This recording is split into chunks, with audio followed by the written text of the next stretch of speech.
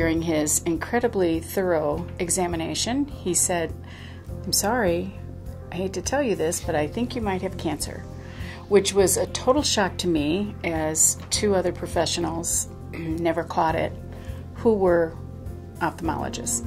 So he caught it, and sure enough, that day he took a biopsy and it came back positive.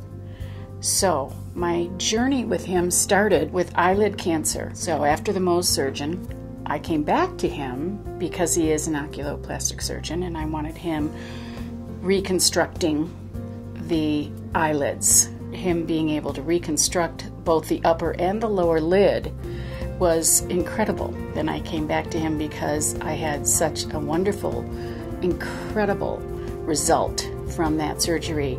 I came back to him for additional cosmetic surgery of a lower bleph. Really, to this day, people don't even notice. People will say to me, "Oh, you look so rested and alive," and I leave it at that.